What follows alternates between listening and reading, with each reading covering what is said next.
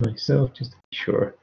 And I'd like to, I'm delighted to let Eamon and Tom talk about some of the research that they've been doing around open access publishing. So they'll be presenting a session on open and shut, an analysis of open access publishing in hybrid educational technology journals. So I'll hand over to you, Eamon and Tom. Do you just want me to give you a cue when 5 minutes Yeah. ends? Thanks, Martin. Eamon's going to kick off, so I'll knock off my mic now and I'll come in then. Okay, best of luck, Eamon. Drive on. Thank you, Martin, and thank you, Verena. I hope people can hear me. Please reassure me that you can hear me by just typing in the chat there. I think Verena's gave us a wonderful presentation on the research, and she ended on a note where she said whether they choose to be an open learner or an open student. But what we're going to talk about is something related, and it's about open scholarship, whether you choose to be an open scholarship or whether you don't choose or not. In contrast to Verena's fantastic research, this is not primary research. We don't know what the participants involved in publishing, what their motivations are. We're just looking at some indirect evidence of the publications they've produced, sometimes known as cyanometrics. But we're trying to interrogate a bit about open access publishing and what that looks like, and where people publish, how they publish, what that is. And the title of this article, it's based on an article we published in Erodal earlier this year. And I'm just going to type in the chat, and there's some tweets there that I summarized the article in. If you don't get a chance to read it, you can see that, or if you're still none the wiser following this session. But one of the terms there in it is in the title of the article is hybrid journal, hybrid educational technology journals. So as soon as we had this published, I thought that's actually not a great title, because it's not maybe immediately apparent to people what hybrid actually means. It's possibly a bit of a jargonistic term. It's from the literature, and it means you can publish both closed access and open access in the same journal. But I'm also minded of Kurt Vonnegut's admonition against using jargon, and he had a great one in the novel Cat's Cradle. I don't know if anybody's familiar with Cat's Cradle and Kurt Vonnegut. I'm just going to paste in the chat a great quote I was just minded of from Kurt Vonnegut in his novel Cat's Cradle about charlatans and the dangers of using jargon. So basically hybrid really means closed journal. So let's go on. So we're going to look at the prevalence of different access types of article published in these prominent educational technology journals with a hybrid publishing model that publish open and closed. In reality, as you'll see, they're really just sort of closed journals by and large. If you want to publish in the most open of open access forms, you usually pay an article processing charge, or you have that waived. So those are some of the things we wanted to look at. And how we went about that was we conducted a literature review, and we looked at what other scholars are doing in different areas looking at open access publishing. We used a great service called Paywall, which is a Canadian not-for-profit company doing amazing work. They're cataloging all of the research in the world of this amazing data set and seeing what levels of open access it is or not. And we then verified a lot of the data from Scopus in particular using hand searches, manual searches of the journal websites. And we also looked for what article processing charge these journals are citing. And then we analyzed all this. So an interesting thing about it is we found a disparity in some of these sources when we looked at journals and what they were publishing, and there were some differences. Scopus doesn't index everything. Paywall is a much more accurate description of open access, and perhaps that journal is owned by Elsevier, which is a big publisher in itself, and maybe there's less incentive for publishers to show what's really open access. Certainly they don't show green open access, which I should mention in a bit. So this picture here shows a bit about our results. And it shows you the general proportion, 89%, 90% of articles are in this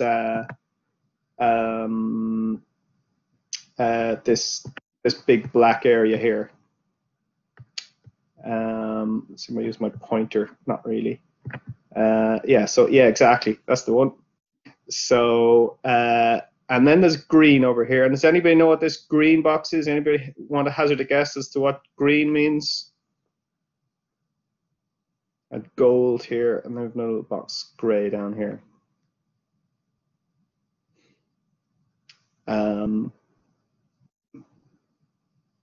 Yeah, that's exactly it, Lindsay. Yeah, it can be e-prints or sometimes known as preprints. Exactly, Caroline. Yeah.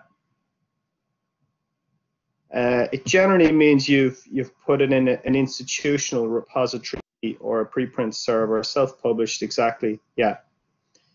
Now, most of the people in this huge big black box here could actually be publishing in this green one if they knew a bit more about it. So let's look at that a bit further. So you can see there's been a bit of increase in this, in the gold bar at the bottom.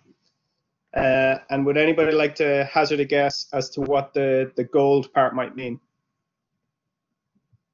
Anybody hazard a guess what gold open access is?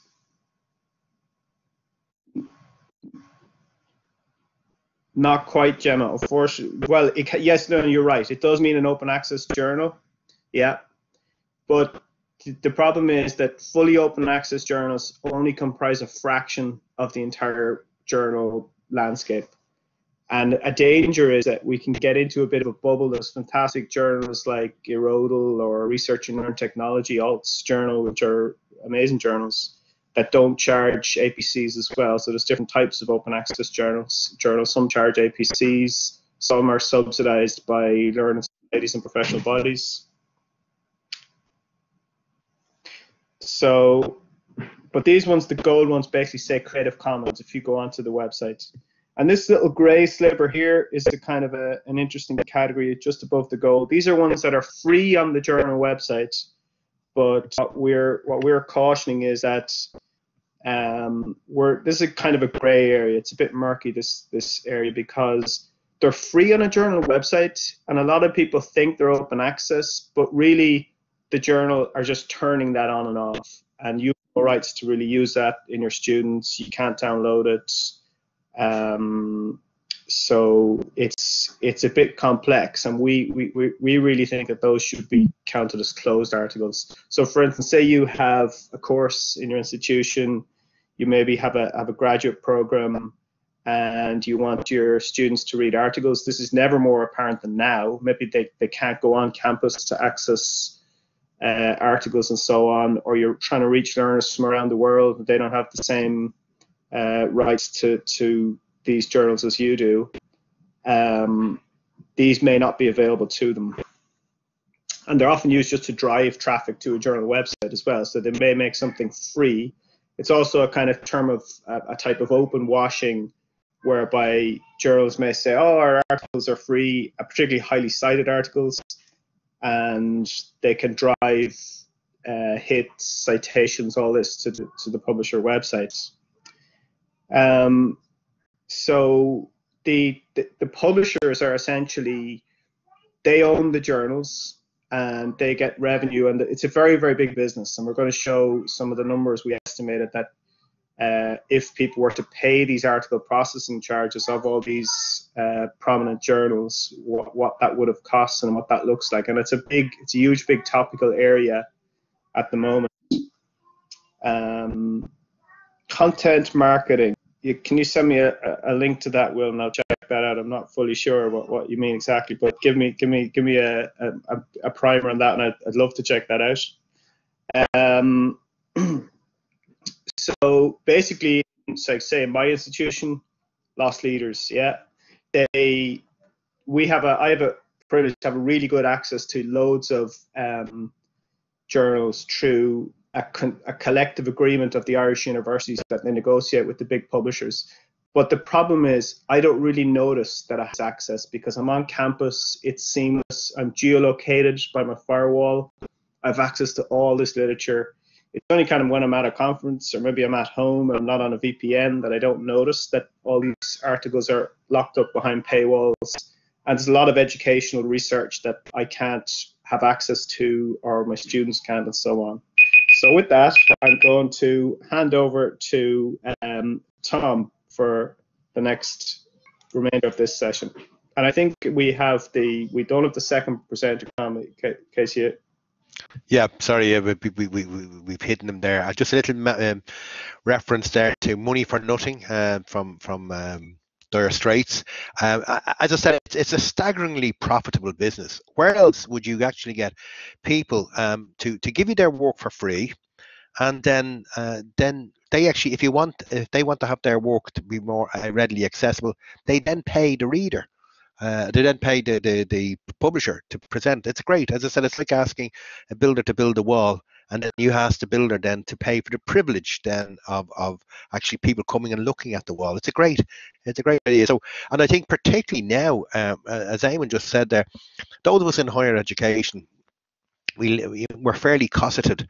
But what about all the people who've been our students, those people who went out to be nurses and doctors and teachers and all of those professions where we talk about the importance of evidence-based practice, but actually you can't get access to evidence a lot of the time. So we just the cost per publishers here there, and as I said, quite a. So, as a matter of interest, are people surprised, or did the prices seem about right, or did any thoughts on do they think they were higher, or just, as I said, that we haven't had it about right yet, and the thing about it is, if you are an early career researcher, so we have this situation where in order to get up the ladder, you have to be published in the journal of really important floral arrangement or wherever that happens to be, and then you're actually asked to pay quite a lot of money to get your papers out there. So quite an amount of money there. We then, as I said, we just pay the article or author processing to the publisher to publish gold open access, and I suppose that's the thing there. One of the big things was that idea around what do we mean by the journal titles, and as I said, strictly speaking, open access means gold open access when you're actually paying an author processing charge. Myself and Eamon are editors of the Irish Journal of Technology Enhanced Learning, and we would be more accurately described as a platinum or a diamond journal because we don't charge our readers to read it, nor our authors to publish. So that's strictly speaking. Whereas, say, when gold, we think about paying.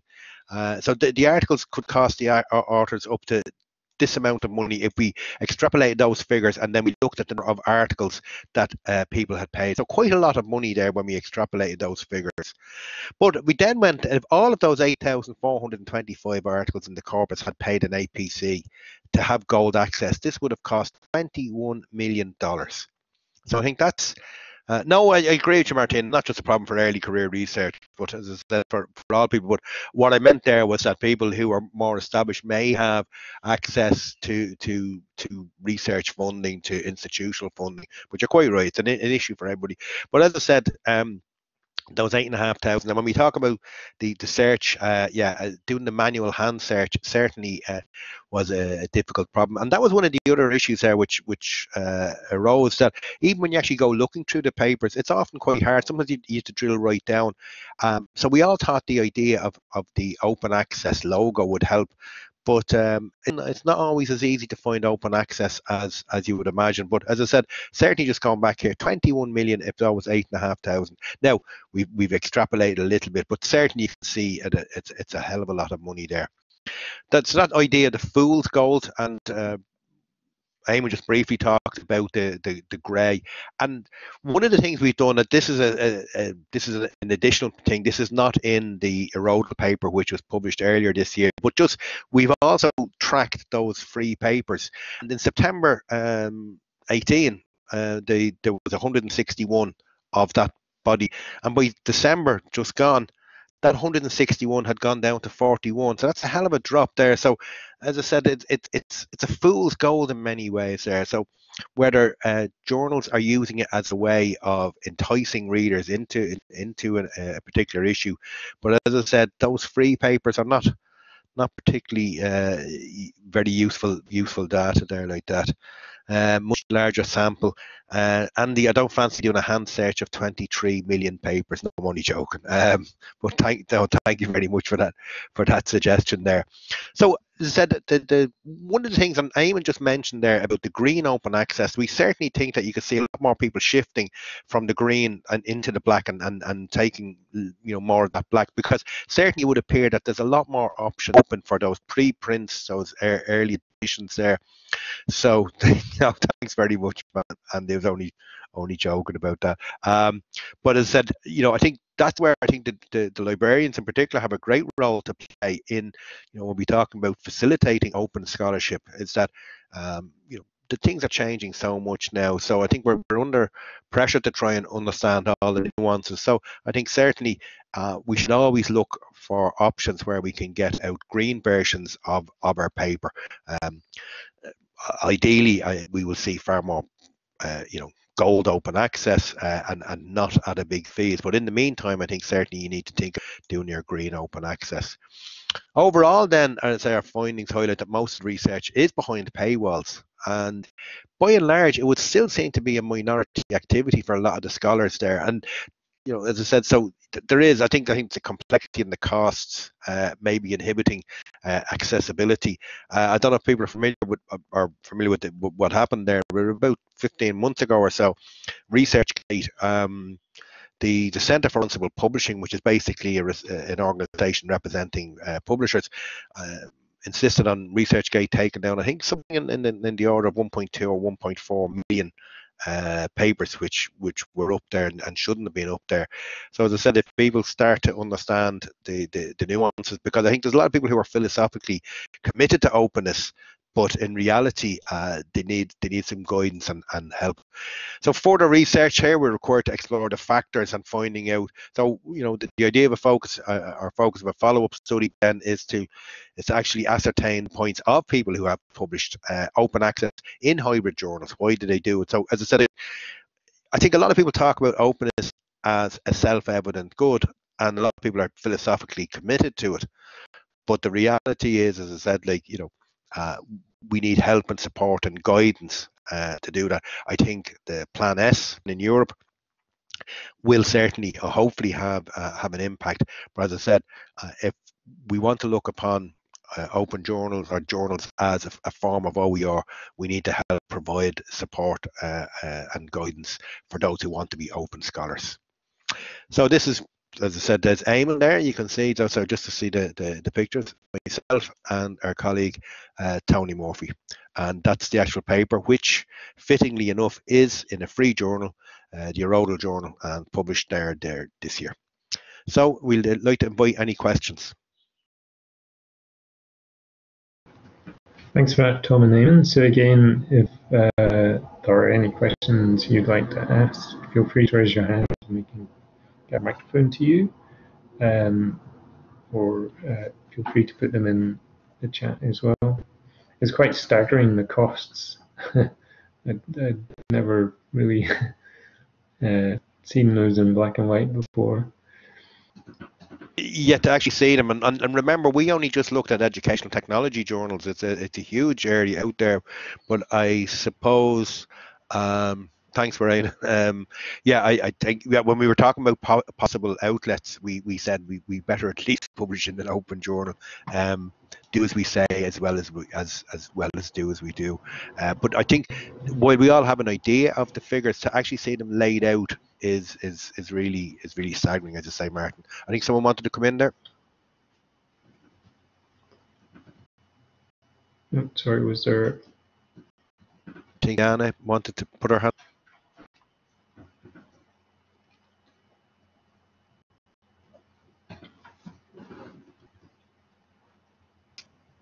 Yeah, so Lindsay has a comment there to Plan S prioritizing gold as opposed to diamond journals.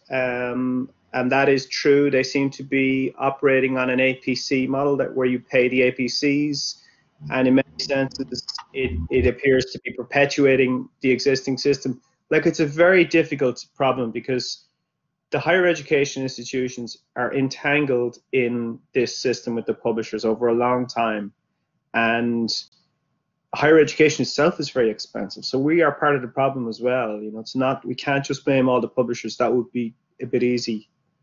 And I mean, if you look at what's happening now with, I think, open education and OER and Creative Commons, we need to be pushing this and making sure we're pushing it, because if you look at what's happening now, you see all the providers that are making things available. Till July 1st, you can get full access to Audible kids books, or, you know, big publisher opens their doors to X until June the 6th, and they're all just opening the paywall to get customers. Then they'll close it and they'll monetize them. Like, so we need to be looking at things that are open from the ground up and that have open built in as a principle, that they're accessible, and we need to figure out ways of funding that, and it's going to be difficult.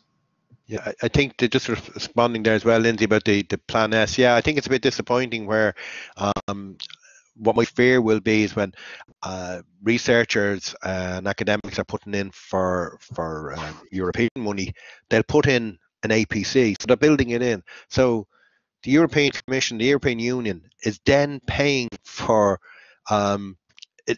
basically paying its own money to put the money into the coffers of private publishers. So I agree, it's a bit disappointing if it's only going to be used that way. And I think we certainly should be moved more to diamond and platinum journals. That said, though, I suppose, like myself speaking, like, you know, myself and Eamon and our other colleague Fiona Concannon do a lot of work. But I suppose the thing is, like, when it comes to completely free open access journals, someone somewhere is paying, you know, like whether the sponsorship body is having to fund that, whether people are giving up their time. So I think we also need to think about sustainability in some way.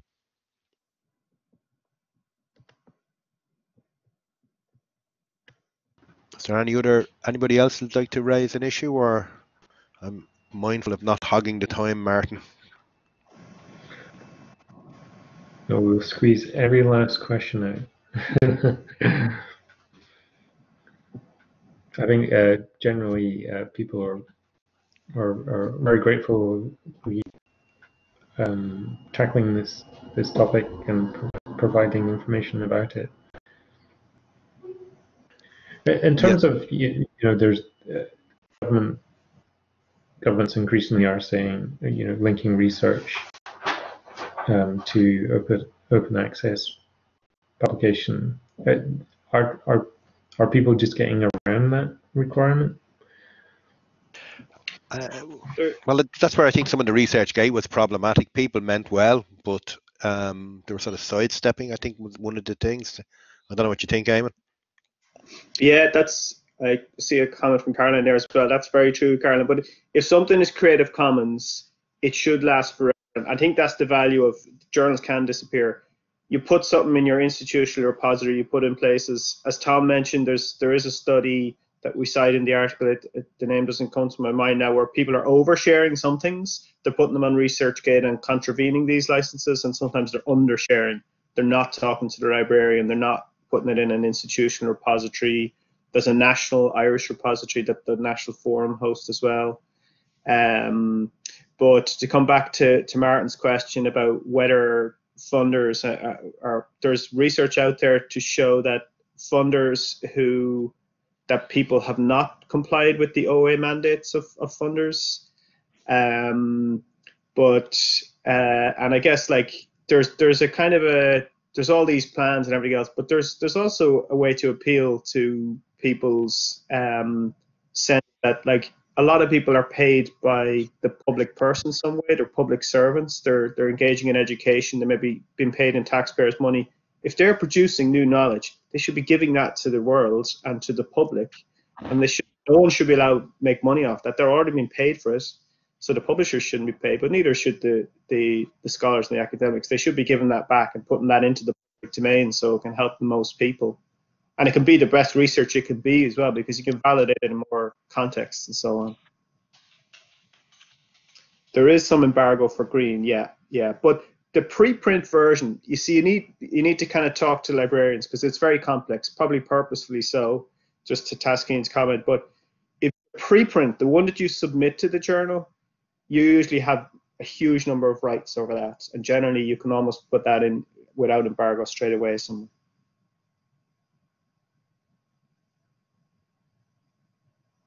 Can I just jump in there and ask people, how many people here have published using the green open access options? Just showing a yes or no, just a quick, just as a matter of interest. You